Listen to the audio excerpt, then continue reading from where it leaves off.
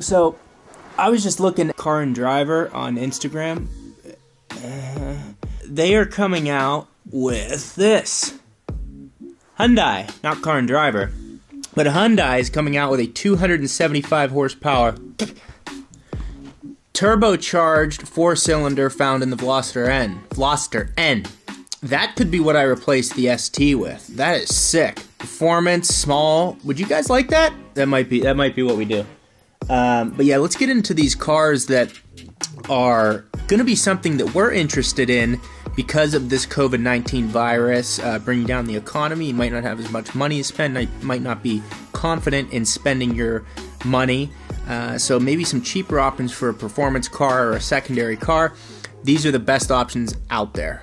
I love coming into this garage and just seeing these two here. It's amazing.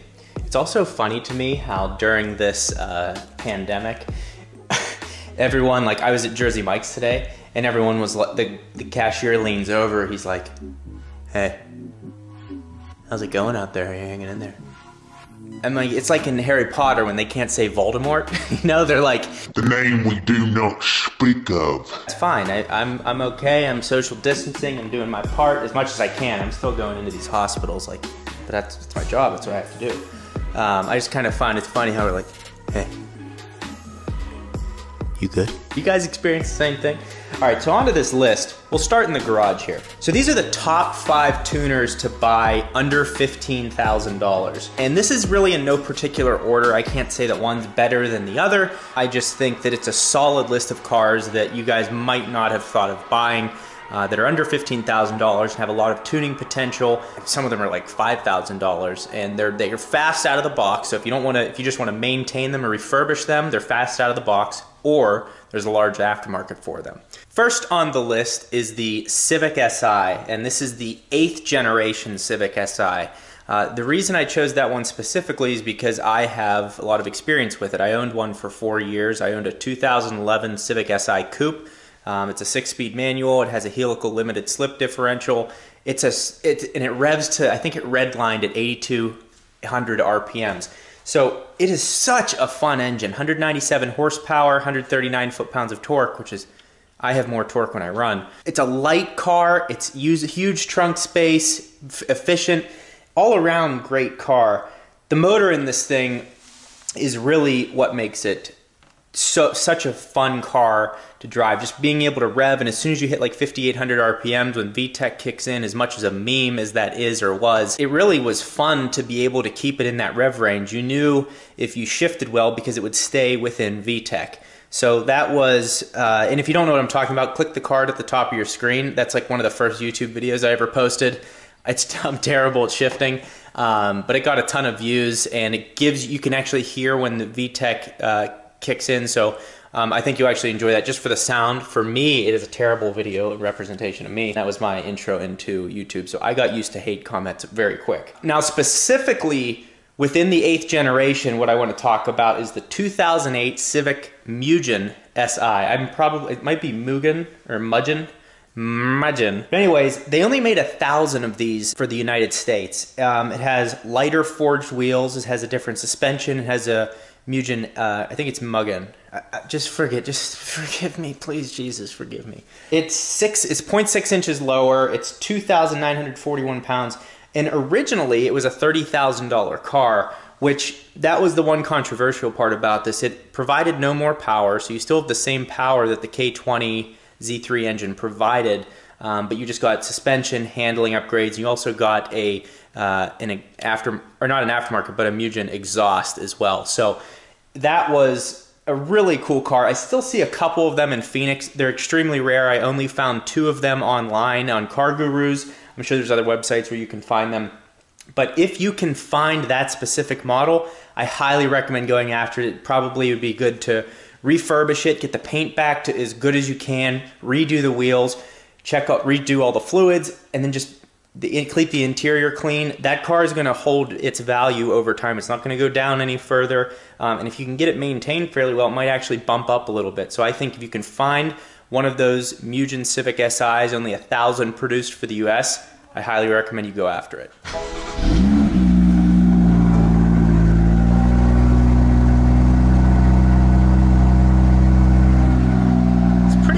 a stock exhaust. Next up on the list is the Dodge Neon SRT4, produced from 2003 to 2005. I think the #1 issue this car has, it was called a Neon, and people are like, just a Neon. In reality, this is a mean car. It still has one of the best sounding exhausts out there. And the other interesting thing was, it was basically straight piped from the factory. There were no mufflers on this thing. 0 to 60 is 5.6 seconds on the SRT4. To put that in perspective, if you own a Focus ST and it's stock, the best recorded 0 to 60 time that Car and Driver was able to get was 5.9 seconds.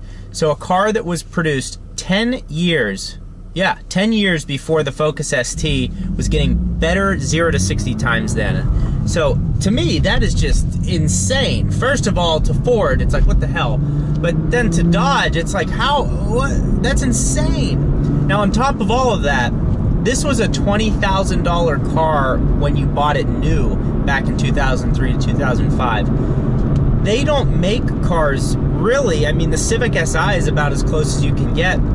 I guess the Fiesta ST is in that range too as far as power goes. But they kind of don't make performance cars like that anymore in the United States. So this car, I think, is a very unique option. It had the bucket seats. Shifting them, they would say it's like putting a shifter through gravel. It was a terrible feeling. It was tough to get it in gear at times. But the engine itself, the sound it makes, the experience you get in that car, I think it would be really fun to own and drive. And I also considered, before getting the M2, I was like, maybe I just buy this for $5 grand, build it, nice Mustang, build it, and then sell it or give it away after you make several videos in a series on it. So I thought about doing that as well. Obviously, I'm in my M2. I did not go that route, even though that would have been much better for the channel. I'm really good at making bad decisions, but sometimes you got to put your personal interest first. The other unique part about this SRT4 is there was an ACR package you could get. I think initially it was about a $2,200 option, but this came with lighter weight wheels, a different spoiler in some cases. There were just several other options that it came with. The wheels and spoiler being the big differentiator, you could tell aesthetically. And if you can find one with the ACR package, I'd recommend you go that route. Just makes it a little more special. And they're out there. You search car gurus, they're definitely out there, but they're not as common as the SRT4, which really isn't that common anymore. The next choice, the obvious choice, I've covered it a billion times, the Focus ST. The Focus ST can now be had for under $15,000, and like well under $15,000. Usually it's the ST1s, but there are some ST3s out there, if you search car gurus, that are listed for under $15,000. Now, I don't want to go too much into this car, because if you just go to my 2016 Focus ST playlist on my channel, I have over 150 videos that I've done on mine, so I've covered it. Just in short, you get a ton of power. It's very practical because it's spacious compared to like a Neon SRT4 or a Fiesta or something like that. And then you have the straight line power to make it good on the interstate. But it's it's an amazing car. It has a ton of tuning potential to it. Everyone likes to talk about the thing you get now with every single car is, oh, well, what's the reliability like? And there's always someone that will be like, oh, they're unreliable. No matter what car it is, it could be BMW, it could be Honda, it's like the new type. Every single car, everyone's like, so I just stopped listening to all of it. I'm like, I don't care. If it's under warranty, doesn't matter if it's unreliable, because it's covered under warranty.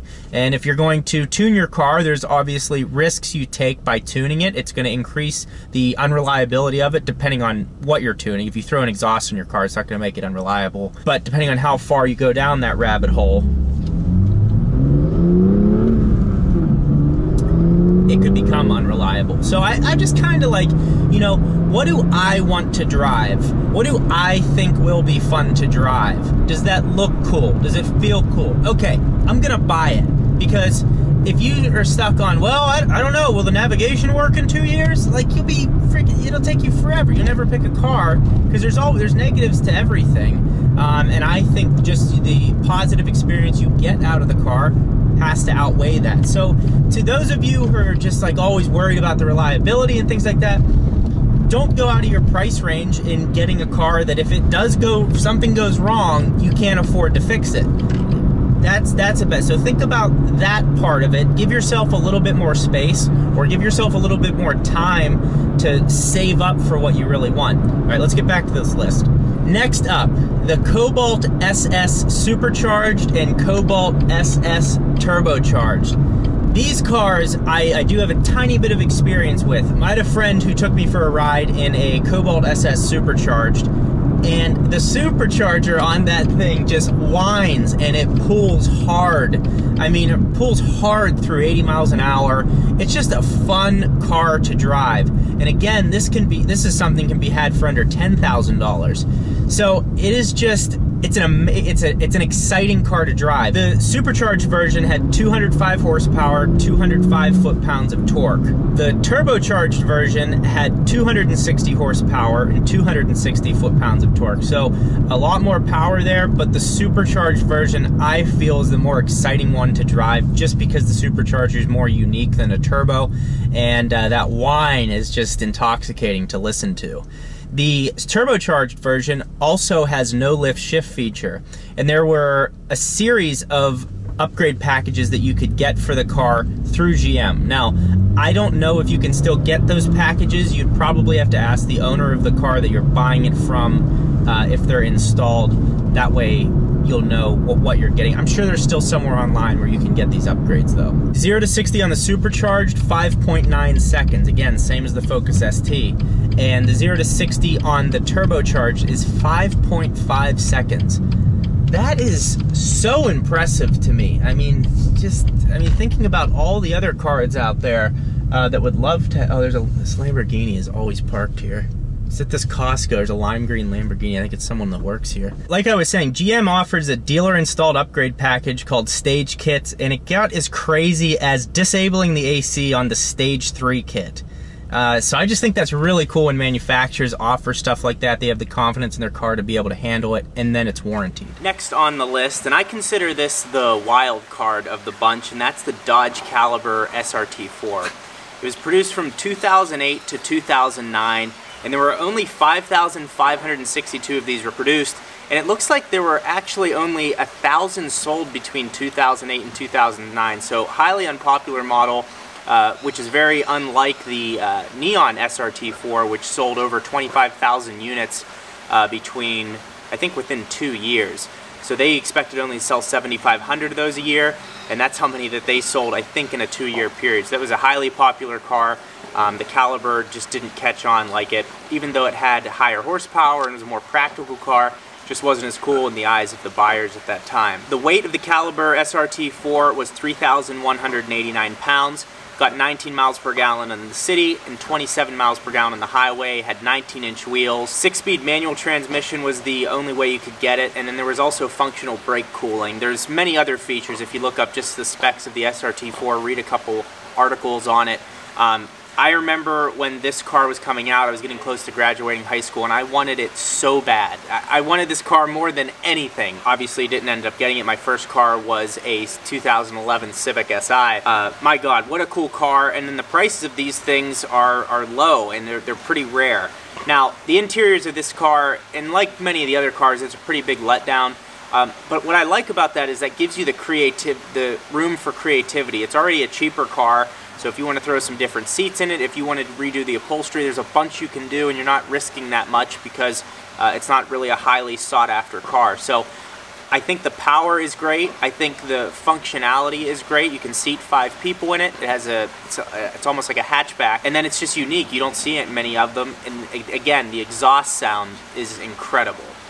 So now moving on to the final car, the 2 cars in this lineup, and it's the only one that offers an automatic transmission, and that is the Scion FRS and the Subaru BRZ.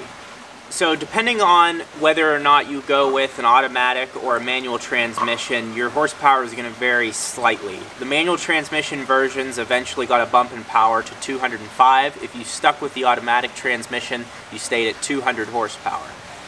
This car, of all of the cars I listed, is going to be the one that you can really make yours.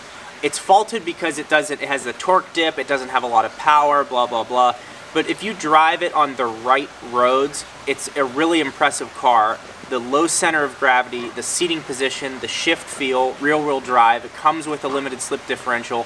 It comes with so many good things and gives you room to make it whatever you want it to be. You can leave it stock. It's one of the most reliable cars in the world. If you want to tune it, you have every possible option you could ever want.